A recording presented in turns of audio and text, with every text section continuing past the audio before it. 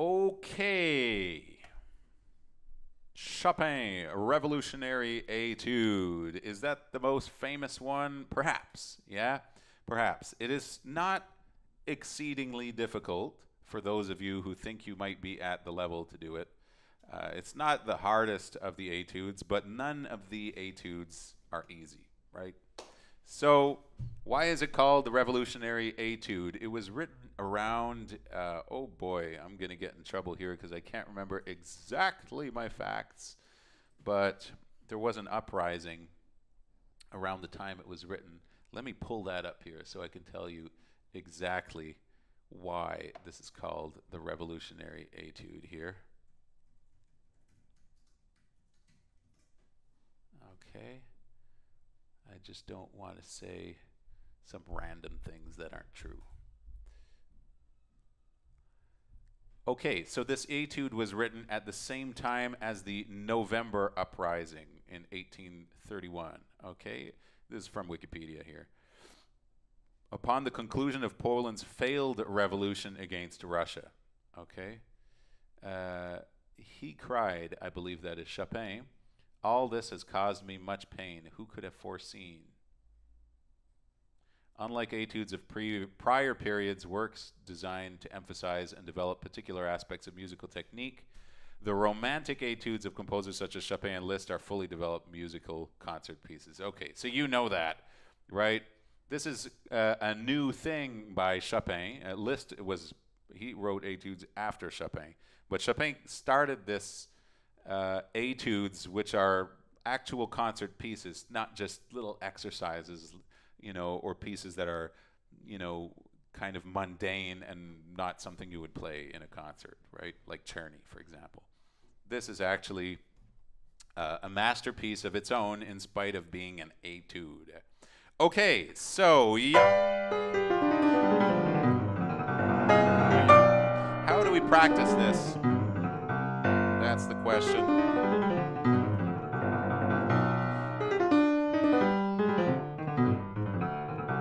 That's how I like to teach it. The four notes that go down. So these four here. Group them like that. And you see we have the accent there on the second finger or the third of those four notes. So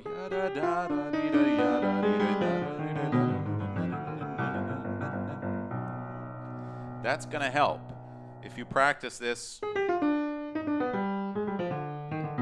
good thing about it is you also have, there's an impulse. It's like making a circular motion.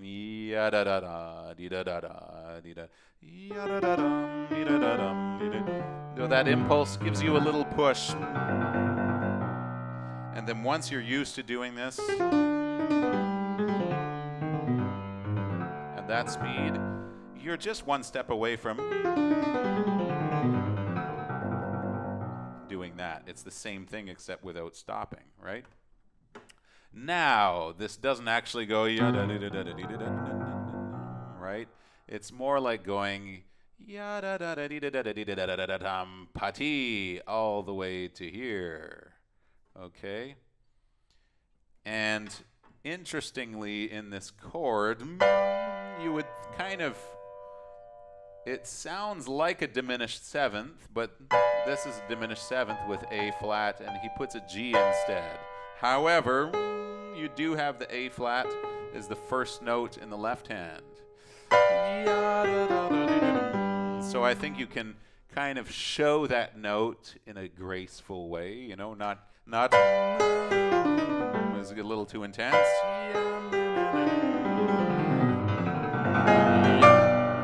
And then make it go.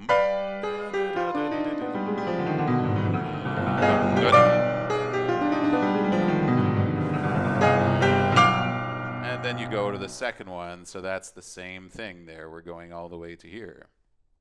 Yum putty, trying to make an arrow here. We're gonna get better at this.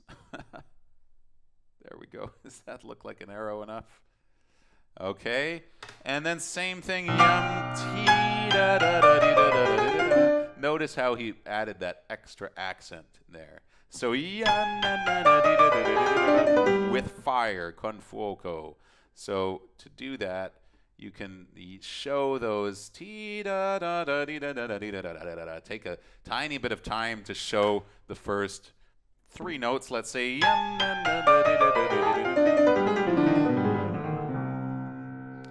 okay, I like to come down here so that we can build up.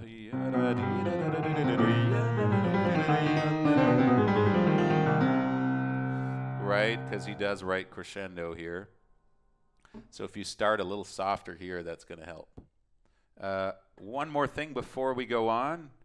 Here, 1, 2, 3, 4, 1, 2, 3, 4, and 1. This one, you have to practice this jump, of course, right? Well, we get this. You have that jump.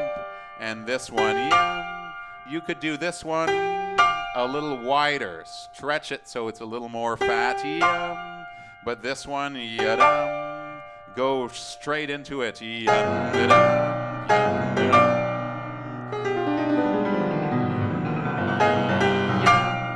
And this one, stretch it. So it's going to show that.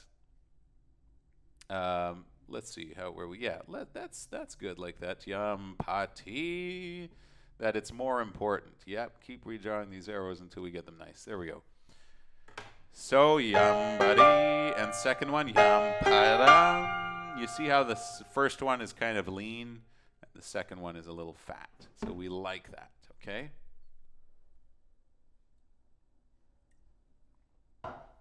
Drinking water with a headset. That's a new thing to get used to. Okay. That's the most important one. I think here, in general, people play this piece too loud. Okay? It's more convincing in a way to play this light, if you can, and then adjust accordingly, because 9 times out of 10 is just too loud. Interestingly, Chopin doesn't write many fortissimos in this piece. There is, I have to do that for every page, eh? Okay, that's okay. There is one fortissimo. There's none here. Might depend on the edition. There's some slight differences in this internet copy. Is not the greatest, and we'll look at that. But there is a fortissimo there where you see it here. This is not a fortissimo.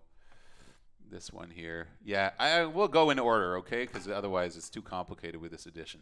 So, not very many fortissimos Chopin writes. And, you know, some of his students said, on hearing Chopin actually play live, they said that he never played loud. He never played anything loud. But everything was so colorful. There was so many different colors. There was a clear change of mood and dynamics without him necessarily playing loud. There goes our camera on the top. I could get a second battery in there. Okay, we got our overhead camera back. See? There we are. Okay, very good. All right, so there you have it. Chopin didn't play so loud. So this could sound much better instead of playing.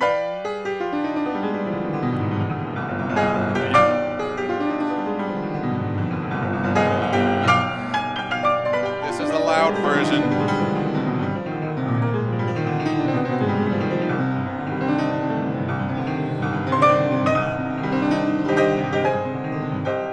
Okay, that's one way of doing it. Now, what if we went a little over the top and played it really light?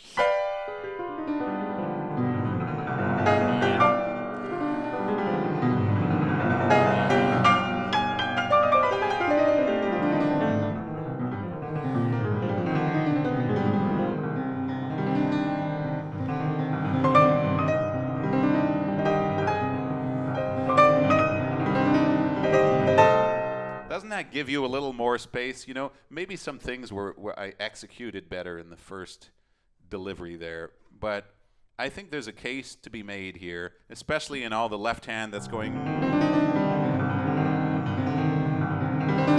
You don't want it to overpower the right hand anyway.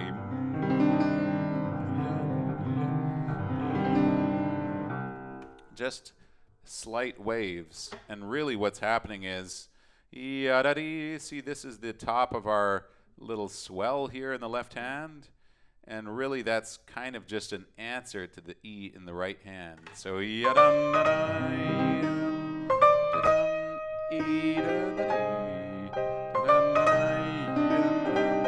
right? The other thing that we kind of saw here is in this things that you have in the beginning. If you start out, you better come down a little bit so that you can finish in a crescendo.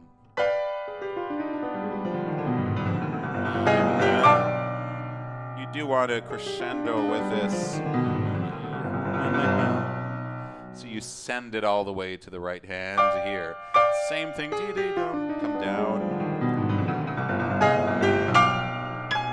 Okay, we got to go on or we'll spend an hour on the first page here. Okay, pedal. Here's a good question. How much pedal to put or not, right? That is a very good question. So, I think in general,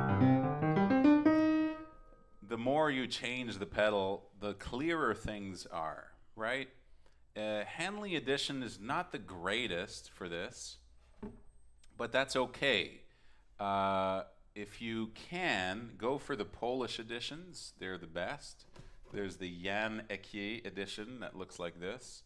And there's also the Paderewski edition that looks like this. They're both very good. The Jan Ekier one probably has a little bit more written there, a little bit of extra information. So these pedal markings that you see in this score, like, you know, this sort of stuff there, they're not actually written by Chopin, and it's very difficult for composers to write pedal markings in general anyway. So yeah, we're definitely going to look at some pedal here. Like for example,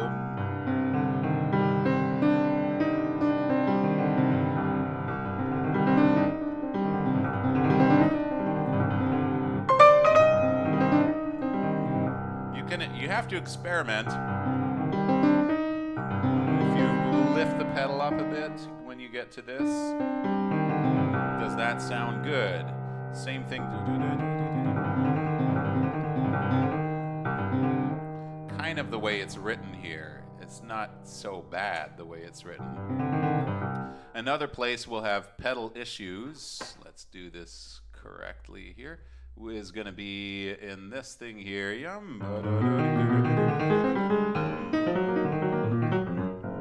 Right? If there's too much pedal,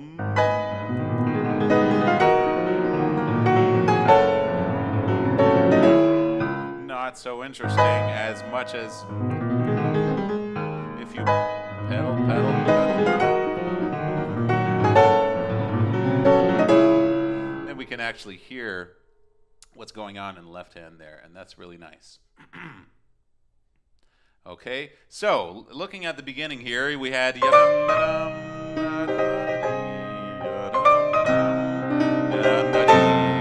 one is much more important. Must be why he wrote piano here. Whoops, I'm erasing stuff. This piano must be just to make sure that this one is in contrast with that one. He still wanted a swell.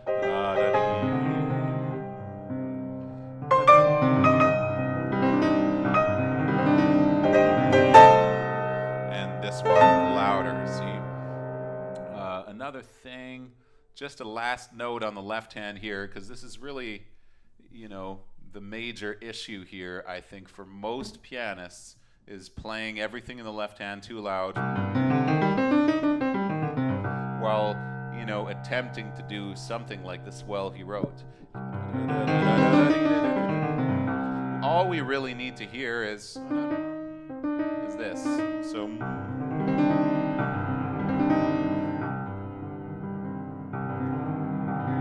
see how gentle this can be, right? Not is going to be way too loud. So if this is really gentle, then the last 4 notes can be more in crescendo. And that gives a good effect.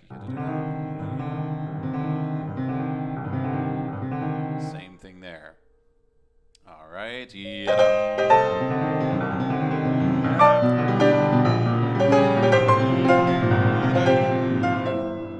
Okay, this is kind of how I like to do it. The bass is obviously important here. We're going from C to B, B flat and A, and then A flat and G, a nice chromatic line.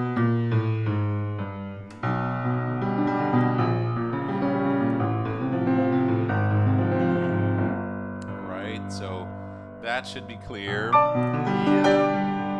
More on the second beat here. That's where the accent is. Yep.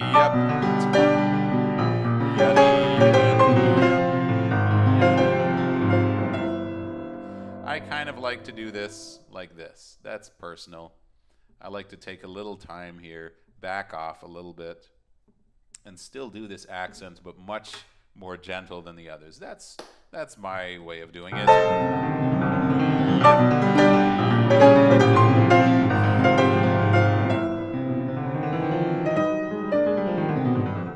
Okay, so that's one way you can do that.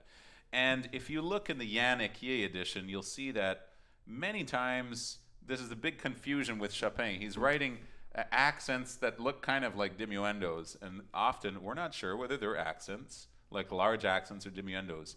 So they did that in the Yannick Yeh edition, and those accents that are excessively long, they look more like diminuendos, and Paderewski just has simple accents. So that might help you decipher that.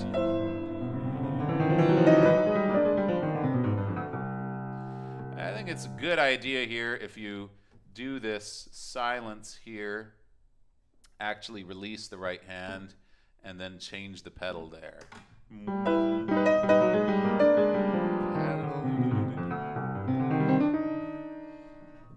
Okay, I think we're moving on here. Sottovoce, that means muffled, right? A muffled sound, or a muted sound. Muffled, there we go. Okay.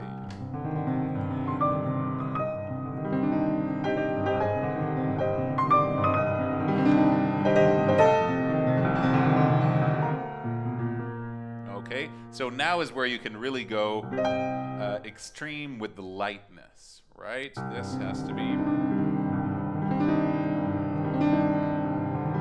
All of this is very light. And then that comes out a little. This time, crescendo. I like to come down here.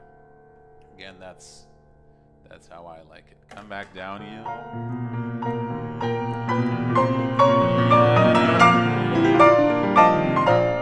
Okay, I didn't put a new layer on this one, so we'll just go with what we have here. Okay, see these notes here. Yada-dum. That's what should come out here. Maybe one of the harder things the left hand has to do in this piece.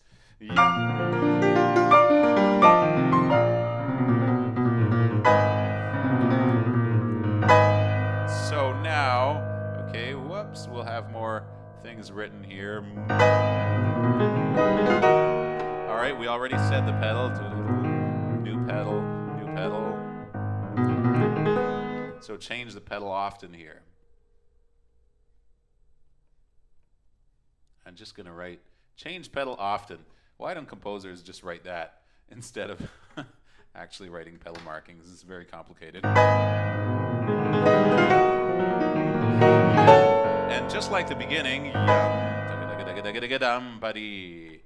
this stuff is kind of, you're starting a line in the left hand, and it's going to the right hand. and then you start again, buddy, and it's going to the right hand. And I like to do this one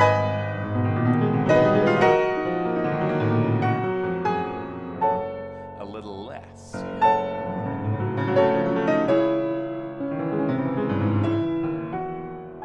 Okay, that's my way of doing it again. Come down here. We're going to start a big build-up from here, right? Yada, yada, and then again, yada, with a very long counterpoint or whatever you want to call it in the left hand. Okay, so that would be tiam pam badam. Number one, a little bit more. Tiam badam. Okay, and then yum badee dum badam. This one here, a little bit less. How does that sound once more?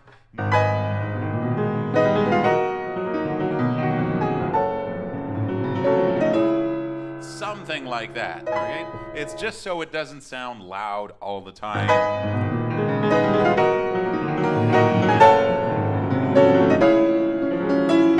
It's not really going to be convincing, right? Okay, I do my best, okay? I haven't spent enough time on this left hand. It is tricky, okay? So here we go.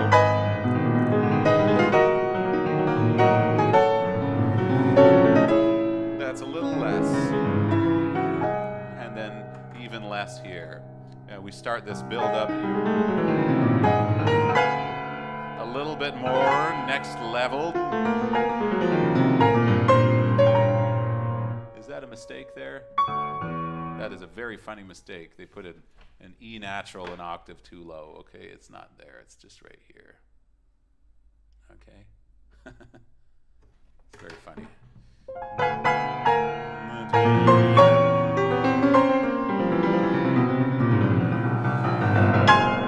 And somehow that has to get to there. Okay, I have here in the Étude edition a sforzando like this. Okay? In the Paderewski edition, you can check in your Henley edition if that's what you're using, what you have there. In the Paderewski, even different, there's only a forte, okay, without the little Z next to it, making it a sforzando.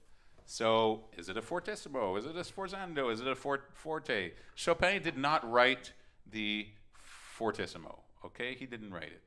So, but it does feel like the peak of our summit. However, he does write fortissimo right here, where we have this one, okay? So that one he did write. So this can be very confusing.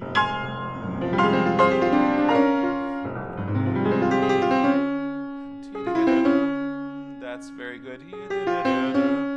I know this, again, this swells written by Chopin. I'm much more inclined to do this, okay? I know I'm doing the opposite of what Chopin wrote. How could you do the opposite of what Chopin wrote? To be honest, Chopin did it himself. You know, Liszt said it about Chopin. He would listen to him play, and he would do the opposite of what he wrote. So we think that Chopin was a much more unbelievable improviser than a composer who can write things down on paper. It didn't seem to be for him the way it is for Beethoven. It's so exact, and he's able to write down exactly the way he wants it to be. Chopin is not like that. So I think in this case, what's important is the D flat here, and then the D natural here, right? So, and he even wrote, isn't there an accent on one of those notes? Again, 3 different editions, 3 different information. Okay, in the Paderewski, most likely my favorite edition, the more I look at all these things, he does have an accent right here. Okay, this is Paderewski, put an accent here. So that note is important. And then here on the D natural, he didn't write an accent. You know, I would just add one here. Let's see if we could make that look a little better. Here's a little accent. There we go. I'm erasing it. Sorry. Here we go. put an accent on that D natural. It's really important. We want to hear that. It's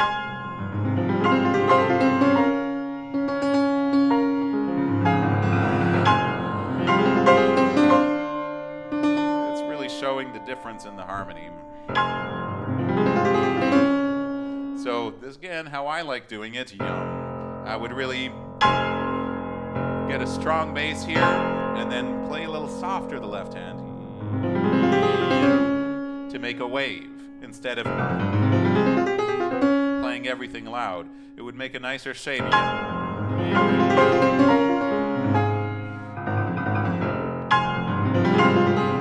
Sorry. And here, if you want, you can also put a 5 here. It's an awkward part. And putting a 5 instead of a 4 in that arpeggio. 5, 1, 2, 3, 5, 1, 2, 3, 5.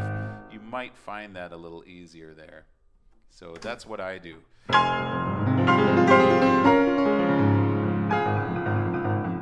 Here is a wheel. See how this looks like here. So see if I exaggerate it. But then when you're playing fast, the movement becomes very small. I think I was doing it backwards. There we go. So lots of technical things we could be looking in here, which we aren't exactly spending too much time.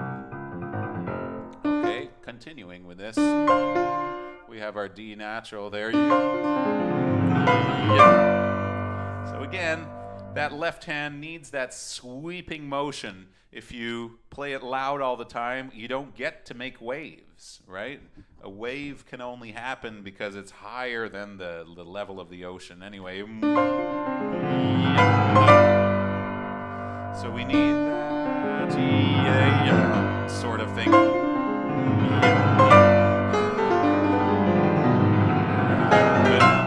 right.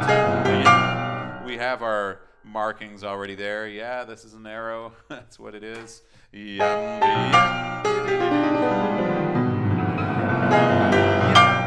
Slightly different from the first time, right? We have a G here. And just like we said in the beginning, this sounds very good if this can be yum-ba-dee, yum-ba-dum, and then this one thicker, yum-ba-yum. It's more convincing as the final one. This fortissimo, Chopin also wrote that fortissimo. There's not one F there, there's 2. In the Paderewski edition, in the Equier edition, you have 1. What to do? You're going to have to make sense of this stuff somehow. So somehow, you know, the things in the Paderewski edition to me just seem to make more sense. There's a really sensical approach to it. That's how can that be anything but the top of the hill here or the climax? You know, that seems very important to me. So I like that double F. Okay, going on, we have those little alterations in the right hand.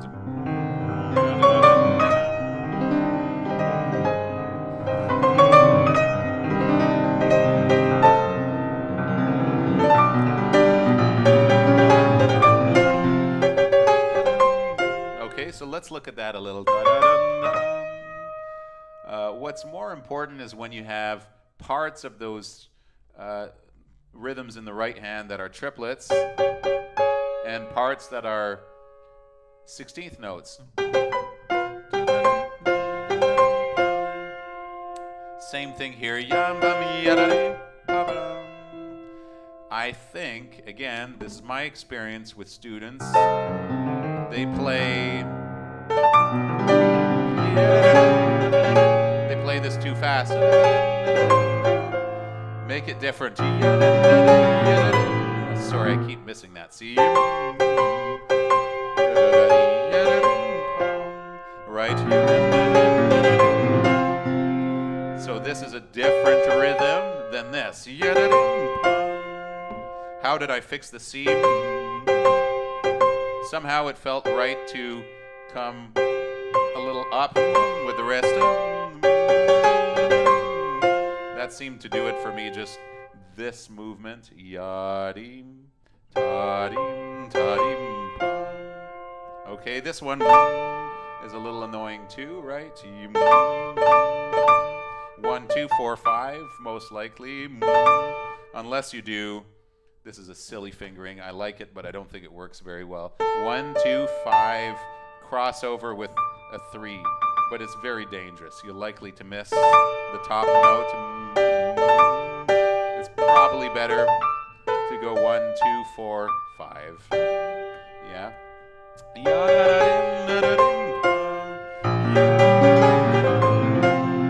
So in fact, if you could slow down the triplets a little bit and then go full tempo with the 16th notes, that would show the difference between them more, and that's nice. So instead of playing this, you play. See how that's more interesting? Same thing here. Instead of playing, you play.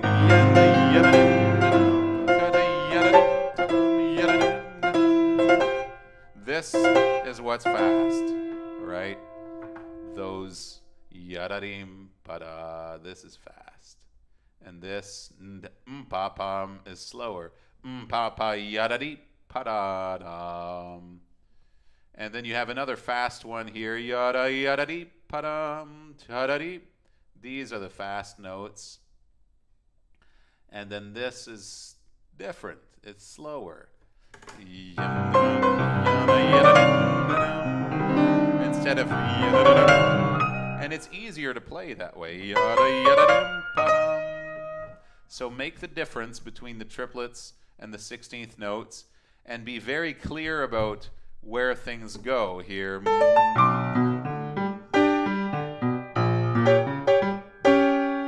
And again, I've had 2 students recently not line up those notes correctly with the right hand and left hand. It might be I'm sure they're not the only one, so that's why I say it. Okay, yadam badadim padadam badada. Again, if you cut the right hand, do a little pedal change there, that's nice. It's going to be just a little more clear. So, this is where things change. Different from the first time. We go to D flat major. Okay, here's our D flat major. We'll put the M there for major. This crescendo is really important. You got to do it the best you can with the left hand.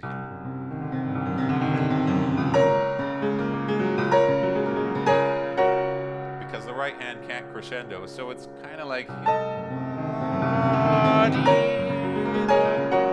you have to give the illusion of this note in the right hand doing the crescendo, even though the left hand has to do it.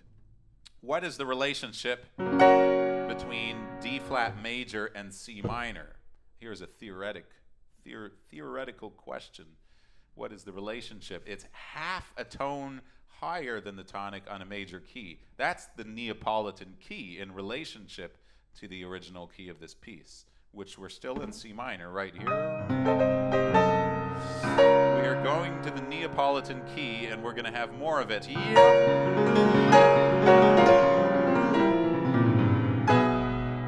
Do this next one a little less than before, less than the last one. Okay, another way of writing this would be with a plus sign here, that means more, and then a minus sign, that means less than the plus, whatever the plus is. So don't do those the same. You don't want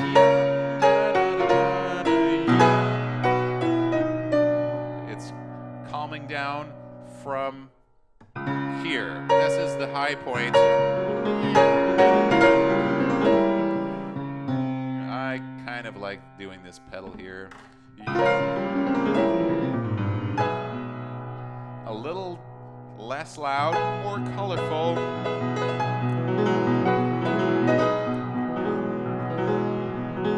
Same thing with those swells on the left hand. That scale is annoying too. 1, 2, 3, 4, 1, 2, 3, 1, 2, 3, 4, 1, 5. That one's a little more complicated, yeah? What do we have in Paderewski? 3, 2, 1, 2, 3, 4. Didn't write anything. 2, 3, 1 on the C flat. Yeah, could be, as Paderewski says, 1, 2 here.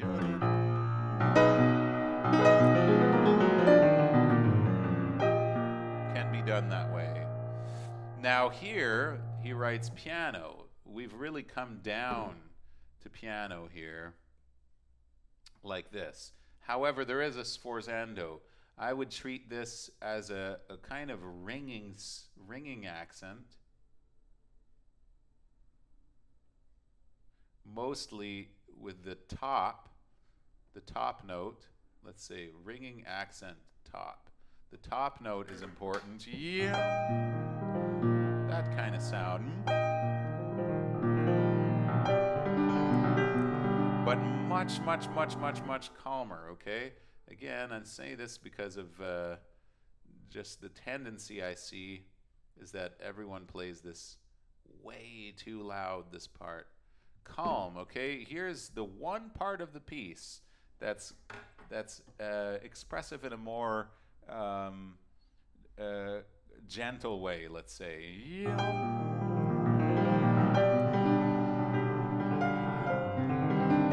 Here's our C minor here. Okay, and then here's the Neapolitan. Isn't that spooky? Or Neapolitan? Put an N there for Neapolitan.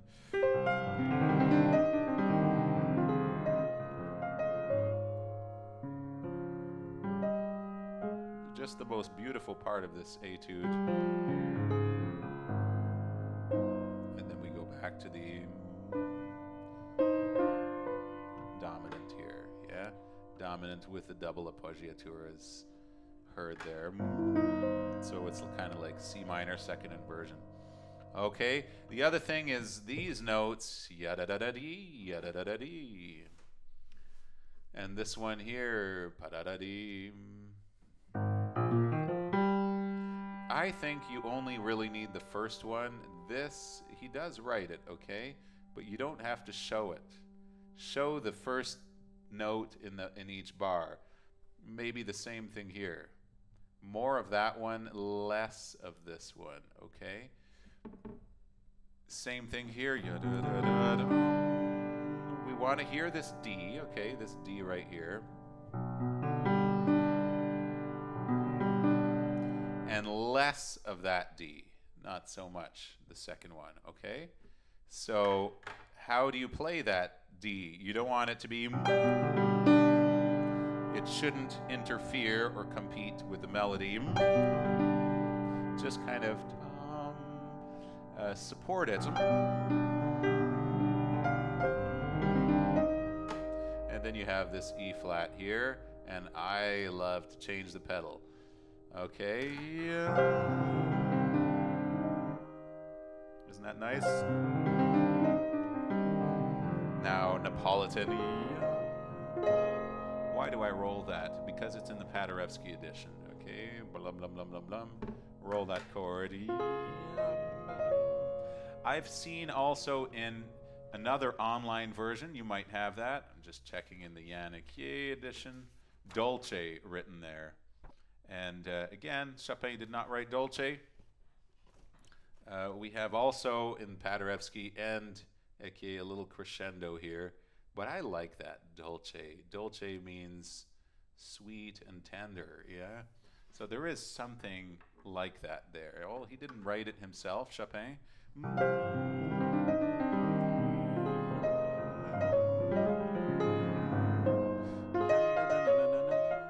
2, 3, 4, 1, 2, 3, 4, 1, 1.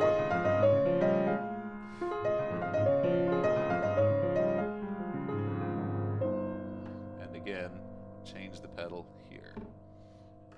Okay, now we have this little menacing thing in the background. Everything seems like it's going to be calm, right? We're going to just finish this piece quiet, and you know we're not.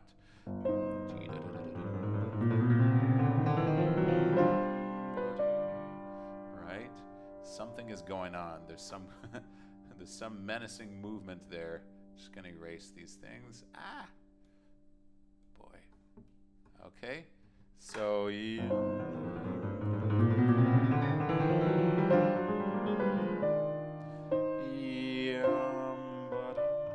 you could give a slight crescendo here, that would help.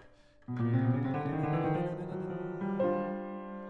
where you bring in the right tone. And now look at this, left hand. We went up to the B flat, and then and now we're going to the G. It's falling down kind of like a leaf that's doing this. Now look at that. B flat was on the second beat, and the G was on the fourth beat. And now this D is on the end of one, so it's winding down.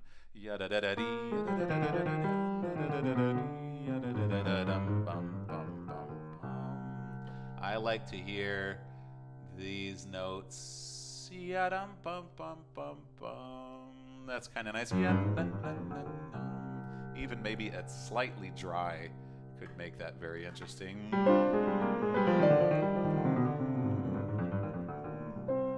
Sotto voce, very quiet here, as if like there's this calm, this still moment before some kind of explosion. So you have to play with that with your audience. And that D flat is very alarming, yeah? D flat. We only had C's here, a C in the right hand and in the middle, and a C in the bass, and now this D flat here, very spooky.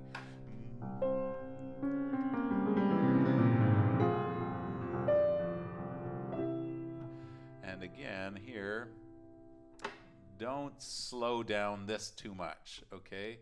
Because you will slow down the second one. So it will just show the structure better if you keep it a little straight. 1, 2, 3, 4, 1, 1, 2, 3, 4, 1. I've seen some bad online editions that put this forte right here. Wrong, okay? This is very soft. Okay.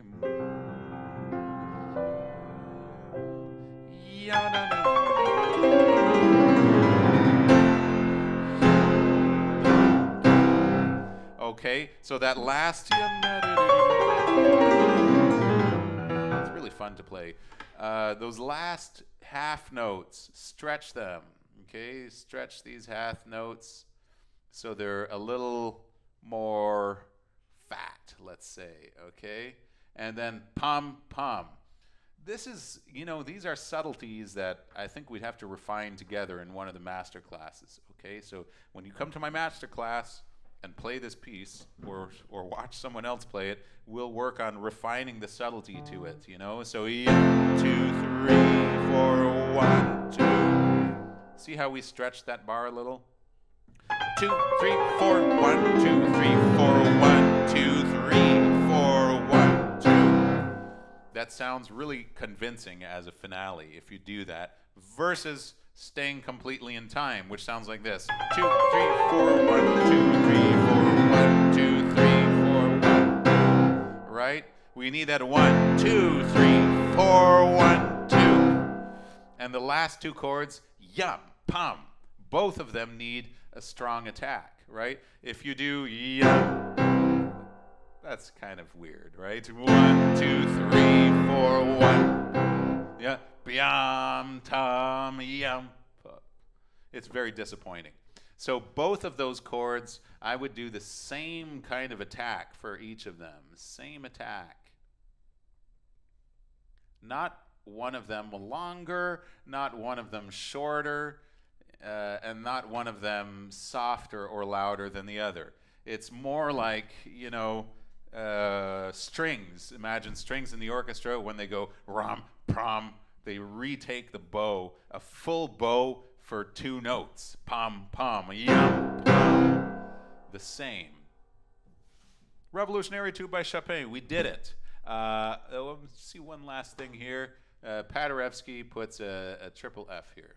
Okay, where does it come from? Not sure because it's in parenthesis in the Janicki edition. So here we go, guys. We did it. 3 different editions. I'm sure you have like 5 different online copies, plus Henley, and someone's probably got Schirmer's there. So lots of stuff to compare. How do you do the staccatos on the last 4 chords? Hi, Dustin. Good to see you again. Our piano en Provence, yes. Okay, how do you do the last staccatos? Right, okay, there are staccatos on those notes. Isn't that funny, yeah? We didn't talk about that. And it's, again, different in every edition, okay? Let's come back to this. We have here in the online edition, as you can see, there's 4 staccatos here, right? You got that? Whoops, there we go.